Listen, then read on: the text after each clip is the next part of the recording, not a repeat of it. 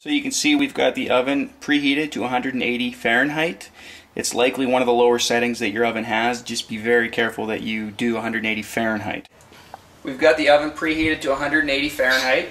We're going to put the boot in. First, we want to put a rag on the rack just to protect the boot. And then the boot goes over top. Close the oven. 10 minutes, we're going to flip the boot.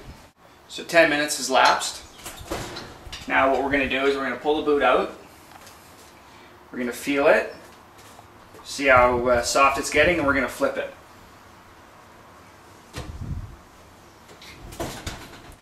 So 20 minutes has lapsed. Our boot is hot and ready to pull out. Just as a comparative, this boot is cold, it's at room temperature.